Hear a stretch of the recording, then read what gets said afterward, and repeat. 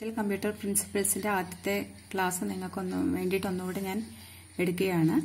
അതിനകത്ത് നമുക്ക് പഠിക്കാനുള്ള ഇതിന്റെ ടെക്സ്റ്റ് ബുക്ക് എന്ന് പറയുന്നത് Morris മനോയുടെയും Michael D കിൽറ്റിയുടെയും digital design എന്ന് പറയുന്ന ടെക്സ്റ്റാണ്. അതുകൂടാതെ തോമസ് ഫ്ലോയിഡിന്റെ RP ജെയിന്റെയും ഡിജിറ്റൽ ഫണ്ടമെന്റൽസ്. എന്താണ് ഡിജിറ്റൽ സിസ്റ്റം എന്നുള്ളതാണ് ആദ്യം പഠിക്കാനുള്ളത്. അതിനുള്ള ആദ്യത്തെ കുറച്ച് എക്സാമ്പിൾസ്. ഡിജിറ്റൽ ഡിവൈസ് എന്താണെന്ന് നിങ്ങൾക്കറിയാം. ഡിജിറ്റൽ സിസ്റ്റത്തിനെ കുറിച്ച് പഠിക്കുന്നതിനേക്കാൾ ഉപരിയായിട്ട് നിങ്ങൾ ഉപയോഗിക്കുന്ന അത്യാവശ്യം എല്ലാ ഡിവൈസും, അതായത് laptop, mobile phone, television, computers, watches, washing machine, ഇങ്ങനെ നമ്മുടെ വീട്ടിൽ യൂസ് ചെയ്യുന്ന ഒരു മാക്സിമം ഉപകരണങ്ങളും നമ്മുടെ ഡിജിറ്റൽ സിസ്റ്റത്തിലുള്ളവയാണ്. എന്താണ് digital system? In A digital system information is represented and processed in discrete rather than continuous form. ഇനി എന്താണ് ഡിസ്ക്രീറ്റ് ഫോമും കണ്ടിന്യൂസ് ഫോമും? ഇവിടെ ഈ അനലോഗ് സിഗ്നലും ഡിജിറ്റൽ സിഗ്നലും കാണിച്ചിട്ടുണ്ട്. അനലോഗ് സിഗ്നൽസ് കണ്ടാൽ നിങ്ങൾക്ക് അറിയാൻ പറ്റും, അത് നമ്മുടെ ഒരു കണ്ടിന്യൂസ് ആയിട്ടുള്ള ഒരു വേവ് ഫോം ആയിട്ടാണത് പോയിക്കൊണ്ടിരിക്കുന്നത്. ഡിജിറ്റൽ സിഗ്നൽ നോക്കിയാൽ അറിയാം നമുക്ക്, അതൊരു 0യും 1ഉം, അതായത് 2 ലെവല് മാത്രമേ അതിനുള്ളൂ. ഒന്ന് ഒരു താഴത്തെ ലെവല്, പിന്നെ ഒരു മേളത്തെ ലെവല്. അപ്പം നമ്മൾ സാധാരണ ഇതിനെ 0, ഇതിനെ 1, അല്ലെങ്കിൽ ഇത് ലോയ്, ഇത് ഹൈ എന്നൊക്കെ പറഞ്ഞാണ് നമ്മളത് ഡിജിറ്റൽ സിസ്റ്റത്തിൽ പറയുന്നത്. നമ്മൾ ഇനി കാണും. ഇനി എന്തിനാണ് ഡിജിറ്റൽ സിസ്റ്റം ഉപയോഗിക്കുന്നത് എന്നുള്ളതാണ് അടുത്തൊരു കാരണം. നമ്മൾ എല്ലാ ക്വാണ്ടിറ്റീസും നമുക്കറിയാവുന്ന എല്ലാ ക്വാണ്ടിറ്റീസും ഡിസ്ക്രീറ്റ് അനലോഗ് ക്വാണ്ടിറ്റീസ് ആണ്. കാരണം ഫിസിക്കൽ ക്വാണ്ടിറ്റീസ് എല്ലാം അനലോഗ് ആയിട്ടാണ് നമുക്ക് കിട്ടുന്നത്. ഇവിടെ അനലോഗ് ഇൻപുട്ട് നമ്മൾ അനലോഗ് ടു ഡിജിറ്റൽ കൺവേർട്ടർ എന്ന് പറയുന്ന ഒരു ഡിവൈസ്, ADC എന്ന് പറയുന്ന ഒരു ഡിവൈസിലേക്ക് കടത്തിവിട്ട് അതിനെ ഡിജിറ്റൽ സിഗ്നൽസ് ആക്കി മാറ്റിയാൽ മാത്രമേ നമ്മുടെ കമ്പ്യൂട്ടറിനും നമ്മൾ ഉപയോഗിക്കുന്ന ഫോണിനും ഒക്കെ പ്രോസസ്സ് ചെയ്യാൻ പറ്റുള്ളൂ.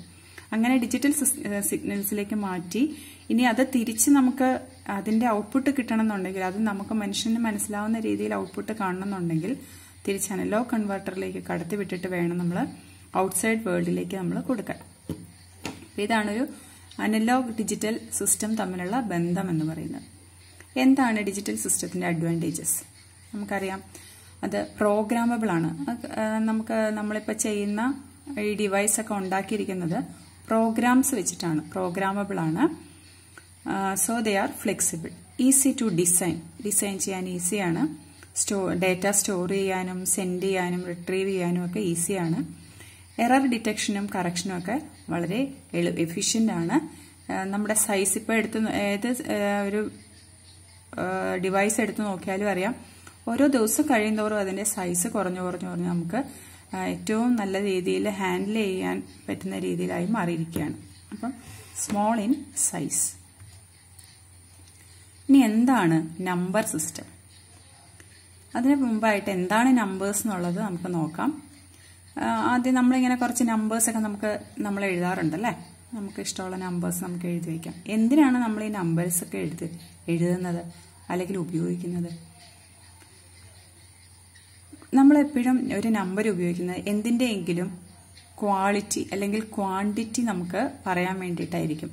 എന്തെങ്കിലും സാധനങ്ങൾ, ഇപ്പോൾ ഇത്ര അരി, കടയിൽ പോയി ഇത്ര അരി വാങ്ങിച്ചുകൊണ്ട് പോവാ, അല്ലെങ്കിൽ ഇത്ര മാങ്ങ വാങ്ങിക്കുക, അല്ലെങ്കിൽ ഇത്ര ലിറ്റർ വെളിച്ചെണ്ണ വാങ്ങിക്കുക, ഇതെല്ലാം നമ്മൾ നമ്പേഴ്സിന്റെ രീതിയിലാണ് നമ്മൾ പറയുന്നത്. അപ്പോൾ എന്തിൻ്റെയെങ്കിലും ക്വാണ്ടിറ്റിയെയോ ക്വാളിറ്റിയെയോ റെപ്രസെന്റ് ചെയ്യാൻ വേണ്ടിയിട്ടാണ് നമ്മൾ നമ്പേഴ്സ് യൂസ് ചെയ്യുന്നത്. നമുക്കറിയാവുന്നൊരു നമ്പർ ഇവിടെ എഴുതിയിരിക്കുകയാണ്, 7392, 7392. ഇതിനെങ്ങനെ നമ്മൾ പഠിച്ചിരിക്കണം? സ്കൂളിൽ പഠിക്കുമ്പോൾ നമ്മൾ പഠിച്ചിട്ടുണ്ട്, ഒറ്റയുടെ സ്ഥാനം, 10ന്റെ സ്ഥാനം, 100ന്റെ സ്ഥാനം, 1000ന്റെ സ്ഥാനം എന്നൊക്കെ പറഞ്ഞു.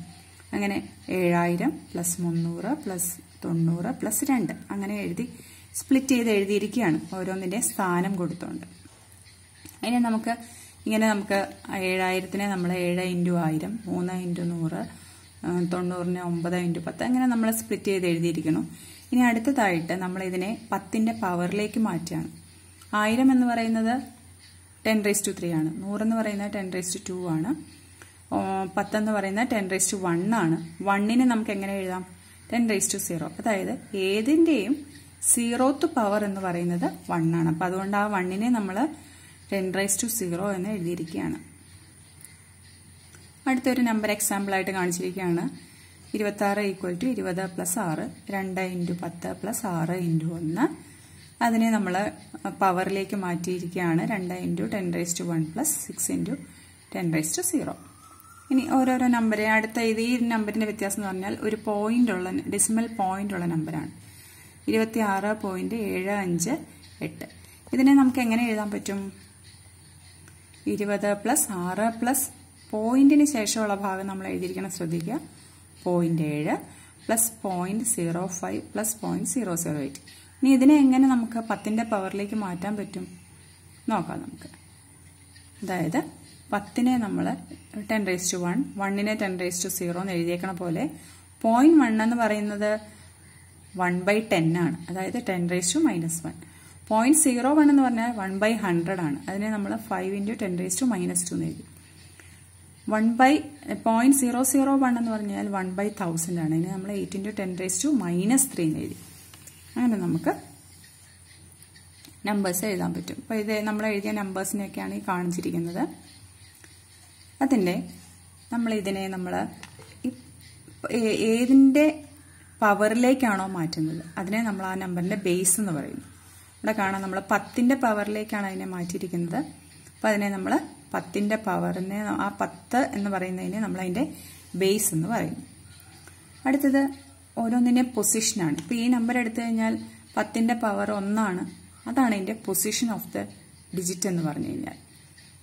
ഇവിടെ ഇത് നോക്കുകയാണെങ്കിൽ 10⁻³ ആണ്. അവിടെ പൊസിഷൻ ഓഫ് ദ ഡിജിറ്റ് എന്ന് പറഞ്ഞു കഴിഞ്ഞാൽ -3 ആണ്. ഇനി നമ്മൾ എങ്ങനെയാണ് ആ നമ്പറിന്റെ റാഡിക്സ് പോയിന്റ് ആണിത്. ഓരോ ഡിജിറ്റിനെ നമ്മൾ ഇപ്പം 2 × 10⁻1, ഇപ്പം 2നെ നമ്മൾ അതിന്റെ ഡിജിറ്റ് എന്ന് പറയുന്നു. അപ്പോൾ ഒരു നമ്പർ സിസ്റ്റത്തിനെ നമ്മൾ നോക്കുമ്പോൾ അതുമായിട്ട് റിലേറ്റ് ചെയ്ത് വരുന്ന ടേംസ് ആണ് ഏറ്റവും പ്രധാനപ്പെട്ട ടേം എന്ന് പറയുന്നത് ബേസ് എന്ന് പറയും. ബേസ് അല്ലെങ്കിൽ അതിനെ റാഡിക്സ് എന്നാണ് നമ്മൾ പറയുന്നത്. ഇനി നമ്മൾ പലതരത്തിലുള്ള നമ്പേഴ്സ് അല്ലെങ്കിൽ നമ്പർ സിസ്റ്റം നമ്മൾ കാണും. എന്താണ് നമ്പർ സിസ്റ്റം എന്നുള്ളത് നോക്കാം. It is A system for representing numeric values or quantities using different symbols.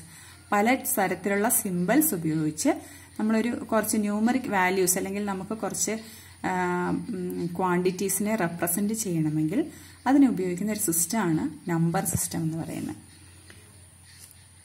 എന്താണ് ഒരു നമ്പർ സിസ്റ്റത്തിന്റെ ബേസ്?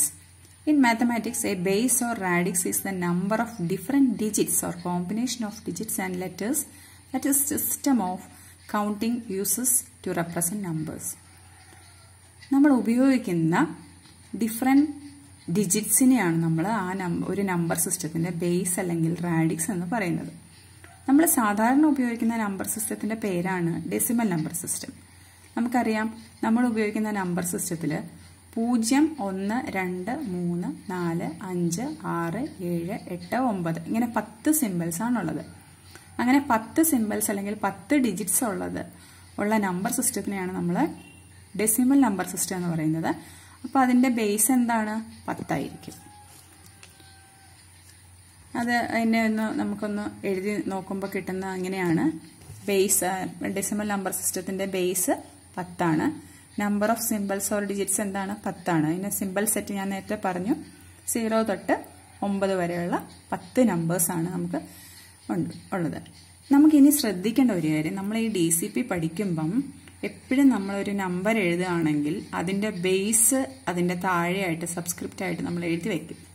അതായത് ഇപ്പൊ ഇവിടെ എക്സാമ്പിൾ കൊടുത്തിരിക്കണം 20, അതിന്റെ താഴെ 10 സബ്സ്ക്രിപ്റ്റ് ആയിട്ട് 10 എന്ന് എഴുതിയിട്ടുണ്ട്. 10.001 ബേസ് 10. അപ്പൊ നമ്മൾ ഇതിനെ പറയുന്നത് ഇപ്പൊ 37,801 ബേസ് 10, 1010 ബേസ് 10, 1 ബേസ് 10, 0 ബേസ് 10 ഇങ്ങനെയാണ് നമ്മൾ ഇതിനെ വായിക്കുന്നത്. അപ്പം ഇതാണ് ഡെസിമൽ നമ്പർ സിസ്റ്റം എന്നുള്ളത്. ഇനി അടുത്തതായിട്ട് നമുക്ക് പഠിക്കാനുള്ളത്, നമുക്ക് ഇതിന്റെ കുറച്ച് എക്സാമ്പിൾസ് ഒക്കെയാണ് കാണിച്ചിരിക്കുന്നത്. നമ്മളെവിടെയാണ് ഡെസിമൽ നമ്പർ സിസ്റ്റം ഉപയോഗിക്കുന്നത്?